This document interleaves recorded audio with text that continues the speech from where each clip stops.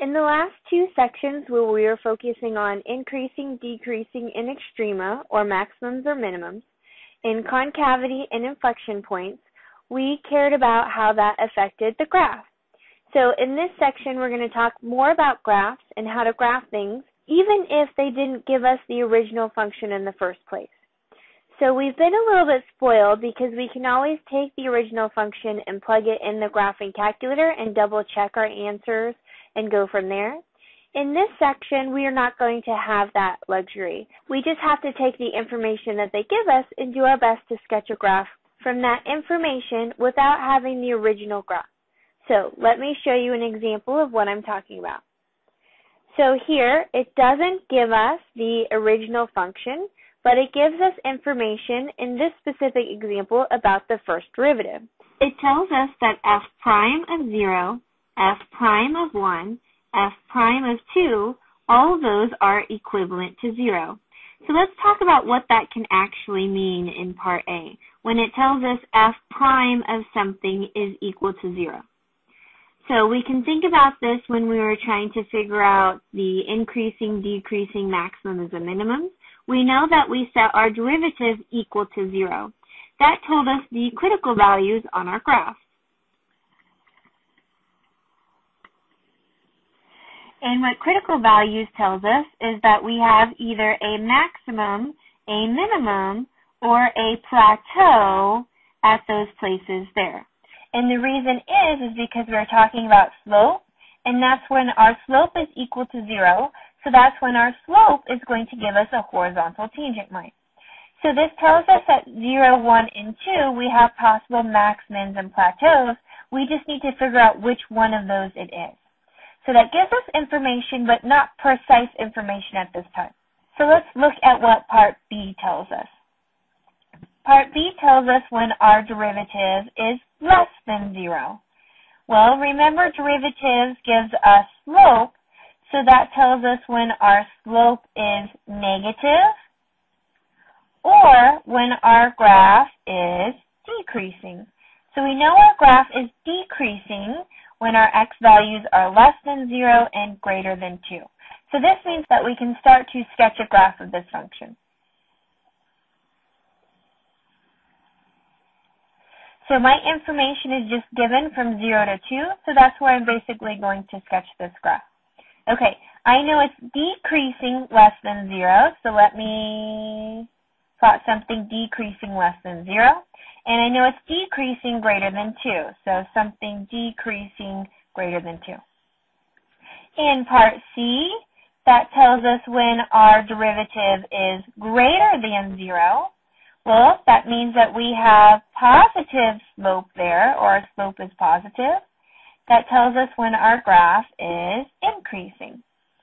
So in this problem, our graph is increasing between 0 and 1 and increasing between 1 and 2. So you might just think that it's increasing the whole way from 0 to 2. Now let's go back and let's match up what our critical values we had. So we knew at 0 we have a critical value, which means I have to have a maximum or plateau. And if I look at 0, I see I have a minimum value there, so that's okay. At 2, I have a critical value, so I have to have a maximum or plateau at 2. And if I look at that, that seems okay. But I also see that I have 1 as a critical value. So I need to have a maximum or plateau at 1. And the way that I've sketched this here is I don't see that. And you might have also wondered why this was split into 2 intervals. And it's because at 1 precisely, my graph is not increasing. It's plateaued there. So let me kind of round this out and let me have it at 1, I have a plateau. So my graph is decreasing to 0, increasing but plateaus at 1, increasing up to 2, where I have a maximum at 2, and then it's decreasing past 2. So this gives me a possible sketch of my original function. Now there might be a little bit of discrepancy between my graph and your graph, but the only possible discrepancy that we can have is where this graph is plotted on our y-axis. This graph could be shifted up a little bit or shifted down a little bit, but basically the shape of the graph must be exactly the same. Okay, now the information that this graph gave me was just first derivative information. So let's see what happens if they give us something beyond first derivative information. So I have a second example here. In this example, it tells us first derivatives in part 1 and 2, part A and B. And remember, my first derivative is greater than 0. That tells me my graph is increasing there. And when my graph is less than 0, that tells me my graph is decreasing there. So that means I can sketch a possible graph of this given that information. And this information looks like it ranges from -1 to 3, so that's where I've sketched it. Okay, I know my graph is increasing less than -1 and greater than 3. So let me graph something increasing less than 1 and increasing greater than 3. I know my graph is decreasing between -1 and 3. So that gives me this graph here. All right, now let me talk about here. We also see that we have the second derivatives in part C and D. Remember, the second derivatives are concavity. So part C tells us when it is concave down, because that's when I am less than 0. So my graph is going to have the frown shape. Now remember, it might not be a complete frown shape, but anything that resembles that shape there. And in part D, when I have my second derivative greater than 0, that tells me we have concave up, like a cup, or anything that resembles that motion there. So that's pretty much what I have here, except for if I looked at my sketch that I have it right now, I would guess my inflection point to be about right here. What this is telling me is that my concavity splits at 2, and so that's telling me that I have an inflection point when x is equal to 2. So my inflection point needs to happen about right here. So I need to make that minor adjustments in between my increasing and decreasing motion.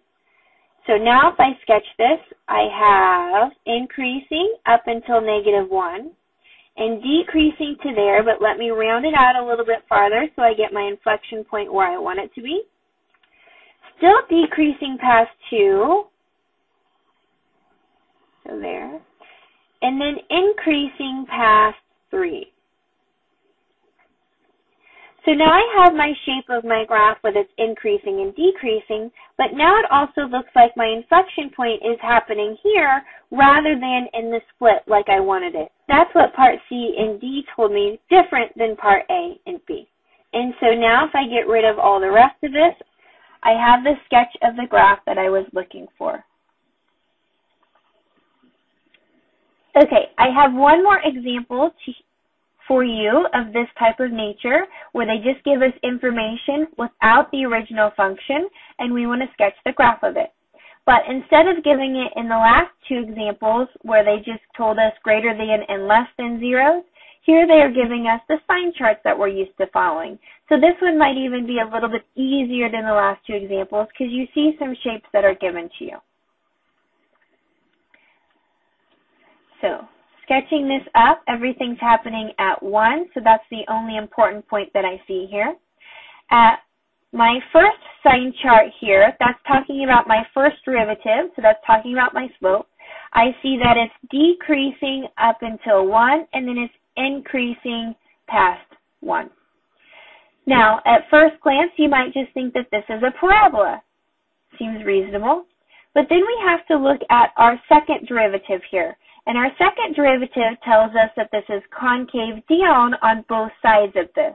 So concave down less than 1 and concave down greater than 1.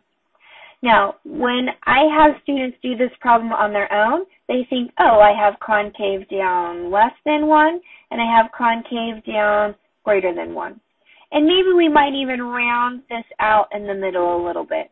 And this is the graph that I see a lot of the times as the answer. But this is not correct because this does not match our increasing and decreasing graph. If this was the case, I would have increasing, then decreasing, then increasing, then decreasing.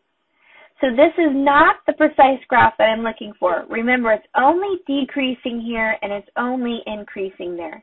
So let's try and do this again, but without overdoing my concavity motion.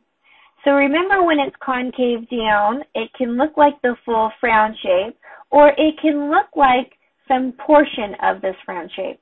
And so that's what's happening. I'm decreasing, then increasing, and then my concavity is concave down from here,